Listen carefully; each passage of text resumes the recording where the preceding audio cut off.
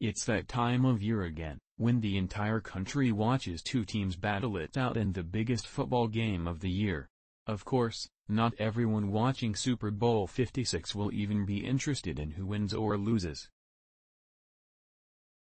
In fact, it's fair to say the spectacle of the Super Bowl halftime is as much as an event as the game itself.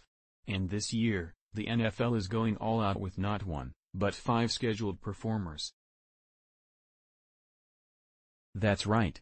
It's a rap and hip-hop extravaganza, with some of the biggest names in the genre, plus one well-known R&B star, combining forces for the halftime show.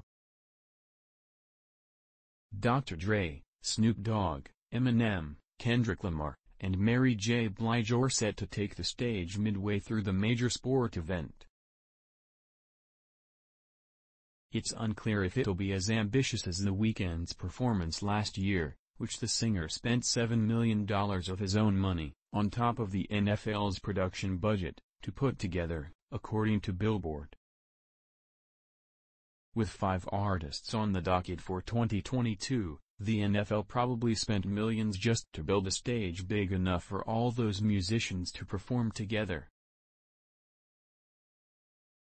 Dr. Dre, the rapper, record producer, actor, is also the CEO of Aftermath Entertainment and Beats Electronics. Yeah, those beats. He rose to fame with the 1990s group N.W.A., and in 1992 released his debut solo album The Chronic. He also helped start the music career of various other artists, including his Super Bowl co-performer Eminem.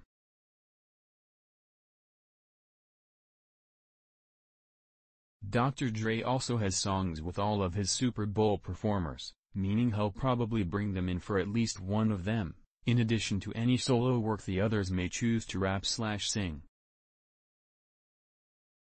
According to Variety, Dr. Dre is also bringing in 2 deaf rappers, Sean Forbes and Warren Wawa Snipe, marking the first time sign language interpreters will be included in the halftime show.